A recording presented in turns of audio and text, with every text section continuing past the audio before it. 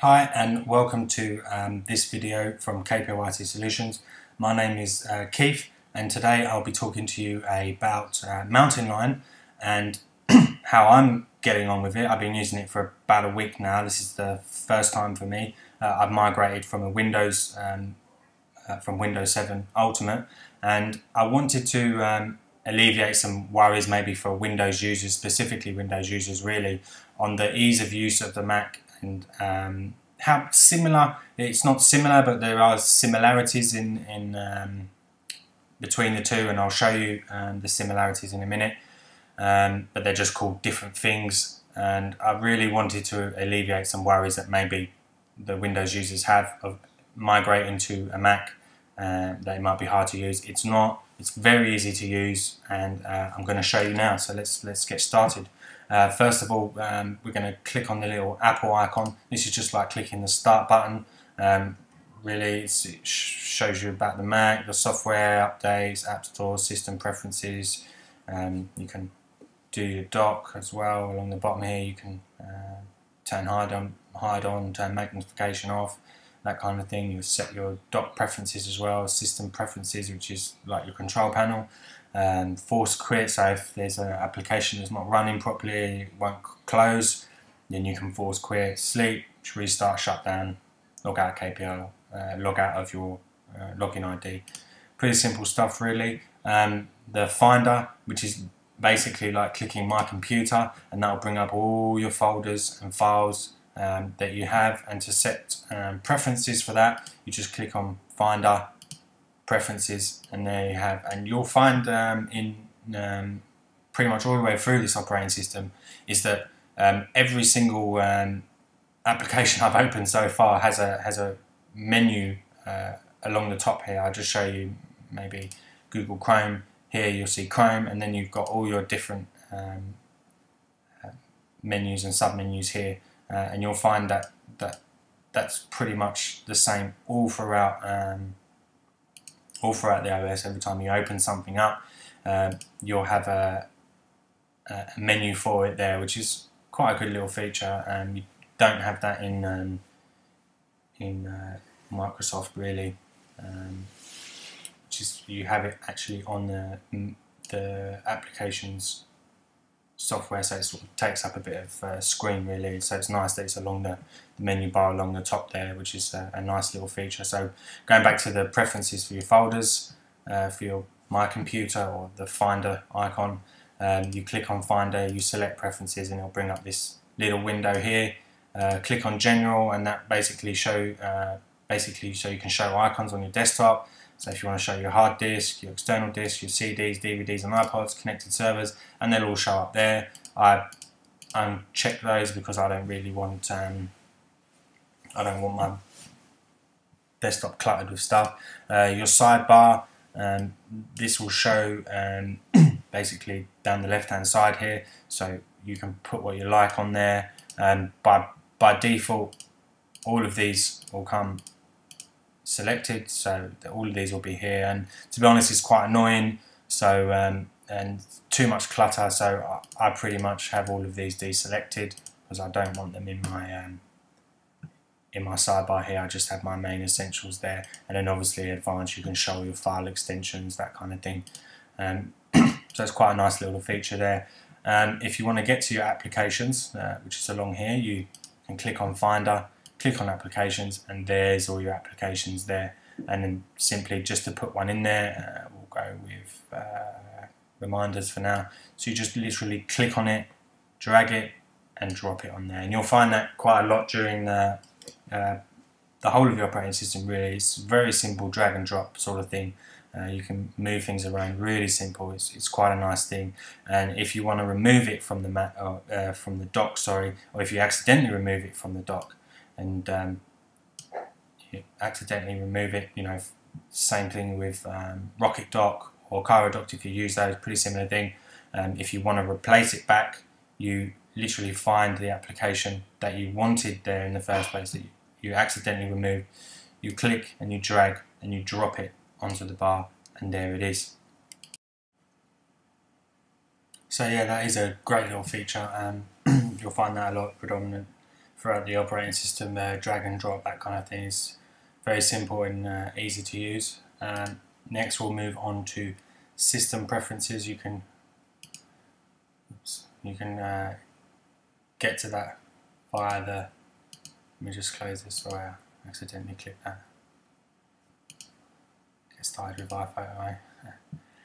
Click on Apple and you can system preferences, or down here just click on the icon and it brings up your system preferences. It's a bit like Ubuntu, if you've used it, Ubuntu, however you want to pronounce it, the Linux distribution. Pretty similar to that kind of thing. In fact, the whole sort of thing really is pretty similar to Ubuntu, and that's why I found it quite easy to maneuver around and use and find things that I needed to find. So let's head to desktop first, and you can set your desktop picture and screensaver. You click on your screensaver to get to your hot corners, and you can set hot corners so when you go into a query that brings up your launch pad and you can see all your different applications that are there.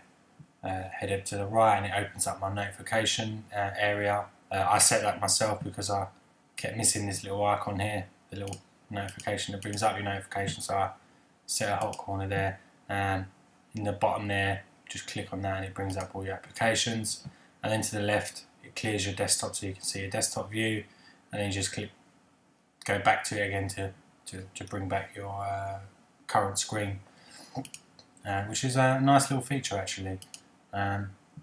Next we can go to security and privacy. It's called Gatekeeper in Mac, and I'll just get into it here. And basically you can set all your security and privacy settings.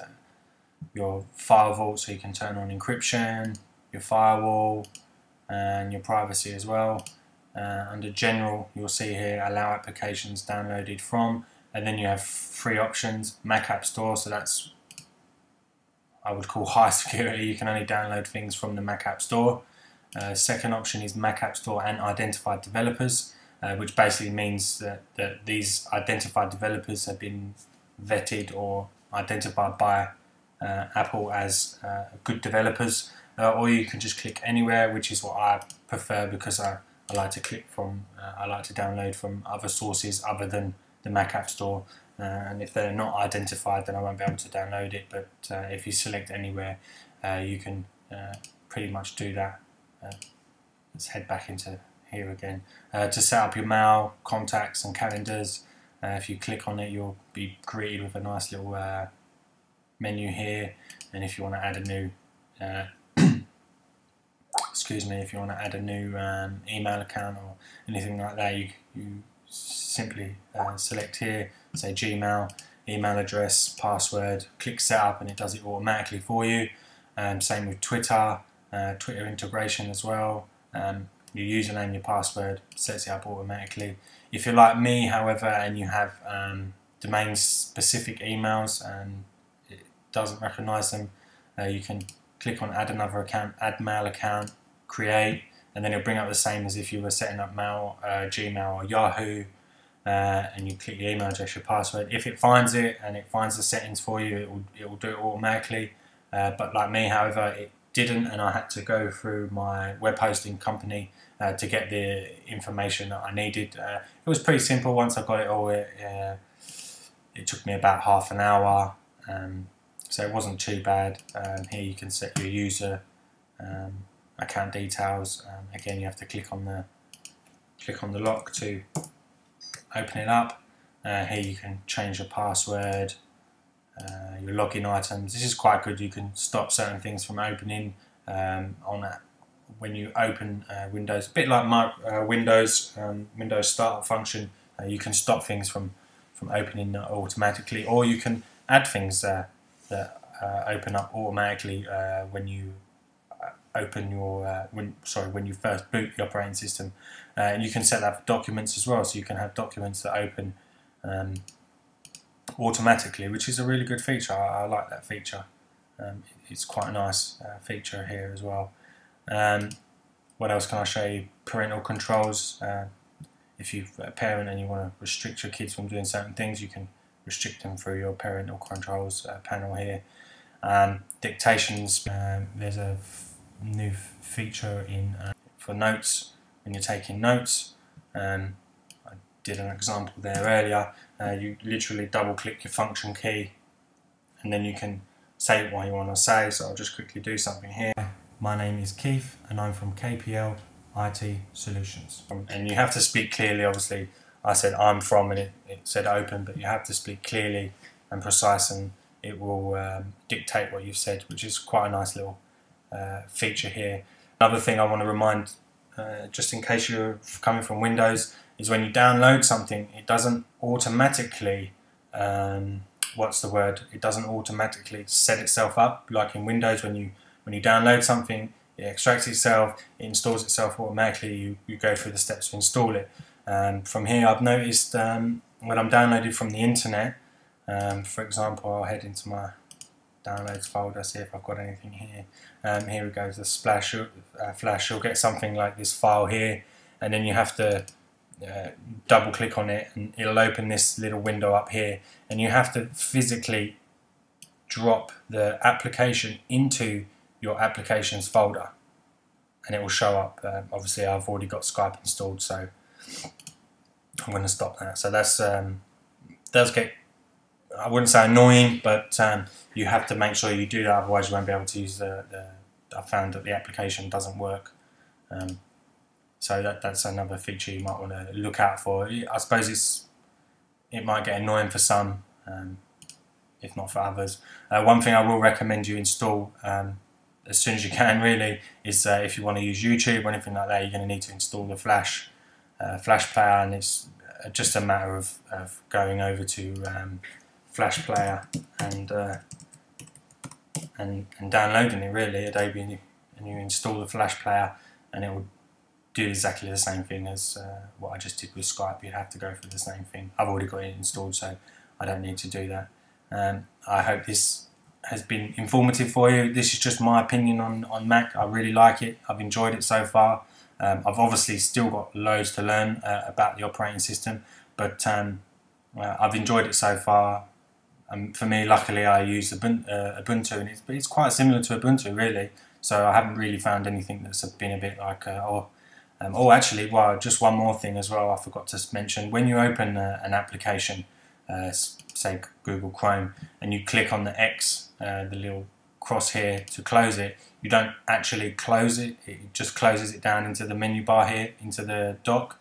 You physically have to close it from the menu bar at the top here, so you would click on Chrome and then quit Chrome to quit it. I'll give you another example here, like this. You close it, it's maybe not that one.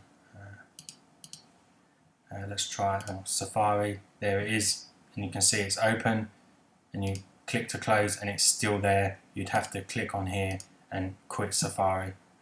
That's it. I hope you've enjoyed the video. Please comment, like and subscribe, and if you've got any comments, please let me know. It's how we all learn, I suppose, and if there's anything you want me to do for the next time, then I'll do it.